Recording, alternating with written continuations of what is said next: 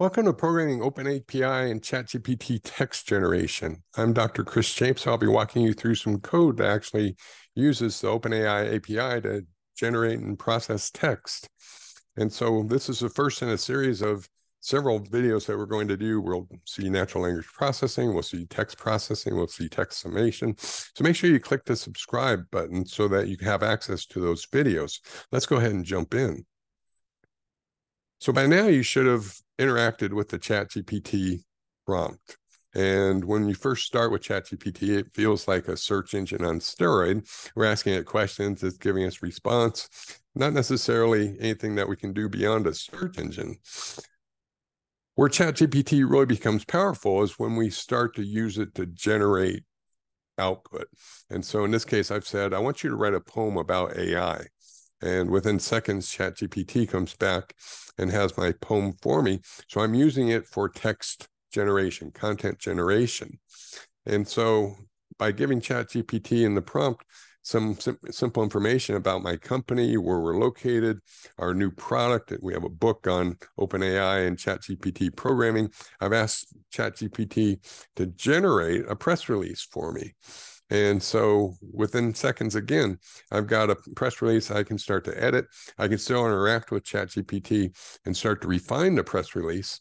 Tell it that I want product name, product pricing, please regenerate, and it will. Good interactive solution. But I'm not restricted to just generating text. If I'm doing Python programming, I can give ChatGPT a description of the code I want it to create, and it will give me an instant result. A lot of times the code is 80% there, and you can still interact with ChatGPT to do your refinement. Sometimes the code that it gives you is a buggy, and you say, I got this error message, and it will redo it. So it's a really quick way to get a proof of concept started for your code. If you're doing SQL development, you can give it your table structure and say, I need a query that joins these two tables based on this criteria, and I want some summary information. And ChatGPT will produce the SQL. So again, it's a great way for programmers to get moving quickly on a solution. So our text generation can do content, it can do poems, it can do songs, it can do press releases, it can do slide decks. And so there's no limit. It's just kind of your imagination with respect to what you want to generate. So your question may become, how do I take it to the next step?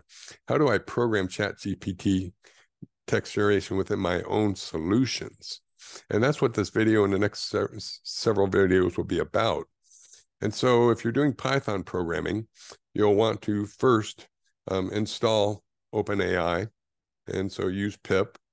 The source code examples that we're going to talk about in these videos come from my new book, OpenAI and ChatGPT Programming. It's available on Amazon. The book covers 50 different applications. We'll look at console-based applications, and then we'll finally migrate those to the cloud and to the web. So you can make your applications available to anyone in the world. And so a lot of detail, we'll go through the nuts and bolts of how the programs work. But let's go ahead and jump into a simple text generation application. And so to get started, you're going to need an API key that you can get from the OpenAI website. And so you just register, log in, you can get your key. The key tells OpenAI who's making these calls. And so you can see I've got my code here. The first thing I do is I import OpenAI, and then I'm giving my application my API key. And so for simplicity, I'm just going to have you hard code your key right into the statement that says, put your API key here. And ideally, we don't want scripts laying around to have our API keys in them. In the next application, I'll show you how to put the key in the operating system environment and retrieve it so your scripts don't have your keys hard-coded into them. And so you've all created a Hello World program using Python, C, C++. And so my prompt I'm going to ask ChatGPT is, what's the origin of Hello World in programming? I've got it set up. I'm now going to make my API call. I call the client.chat.completions.create. I'm telling it I want to use the ChatGPT 4 model, and I'm passing it my prompt.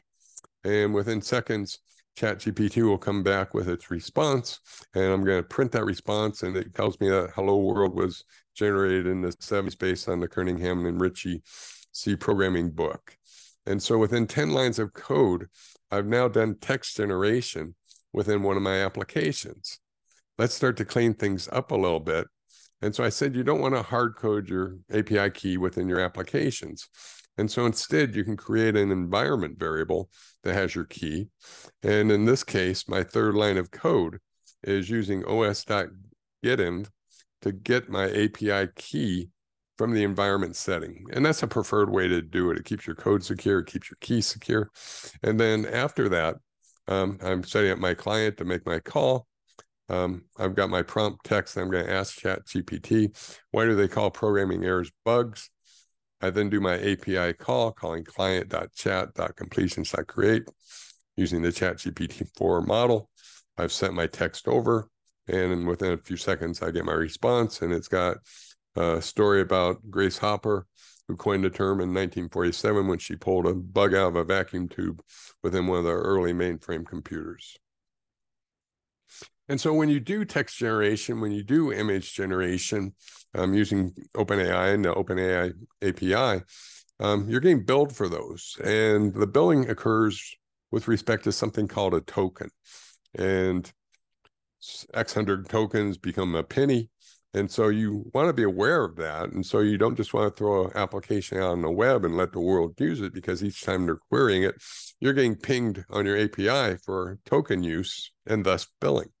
And so I create a simple application here that's going to tell us the number of tokens that the application required when we did our API call. The start of the code, similar to what we just looked at, we import the API. I'm importing OS so I can get to my environment key. I get my key and then set up my client to make my API call. And I say, what is an open API token is my prompt I'm asking. And so you can see that I'm again making my API call using the GPT-4 model, specify my prompt. When I get my results back, I'm taking a look at the total tokens field within the response. And so I'm displaying my output. It tells me what a token is. And this particular API call used 104 tokens. You can go back at OpenAI, look at their pricing structure and determine how many pennies was that. And was it even a penny yet? But everything's going to be built on tokens. And so when you create your applications, there may be times where you want to limit the number of tokens it can consume. And this would be great if you had a web application so people aren't tokening you to death.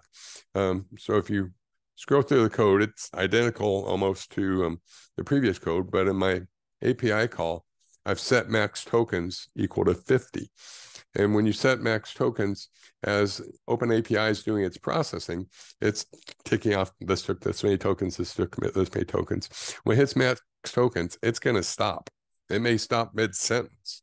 And so if we look at our output here, it starts telling me what a OpenAI token is, and then it stops because it got to my 50 max tokens. And so you can still see that the prompt tokens took 14. So although I said 50, I had to tokenize my prompt. So my total tokens used was 64. Not a bad habit, especially when you're first getting started, to include the max underscore tokens value parameter. So you can not do something that ends up using more tokens than you wish you'd spent. But again, tokens are relatively inexpensive, but just so you know.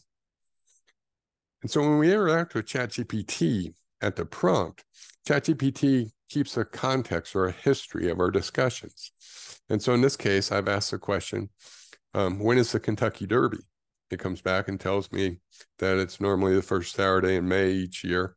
And then I asked just a question, who won the race in 1973? Whether auto races or track races, there was different types of races. But ChatGPT knows my context. I was talking about the Kentucky Derby. It comes back and tells me that Secretariat won the Kentucky Derby. And so as we're interacting with the ChatGPT prompt, it's maintaining a context of our discussion. We can leverage this when we use the ChatGPT API, and we can pass information to the API that sets the context for the prompt that we want to do. And to do that, we specify messages in our API call. And so I've got a Python prompt or program here And the first part of it's the same. We're setting up our OpenAI, we're getting our key, we're setting up a client, defining what's the prompt. My prompt is, what is the biggest city? Biggest city where? And so that's where our context is going to come in. And so you can see that in my API call, I'm using the ChatGPT 4 model, but I've set up some messages. And I've got a system role, and I'm saying Arizona became a state in 2012. We're talking about Arizona. What state was the capital then? We're still talking about Arizona. And so now I finally send over my prompt, and it's got some context. So when I run my program, it's going to tell me that the biggest city in Arizona is Phoenix. My question was, what's the biggest city?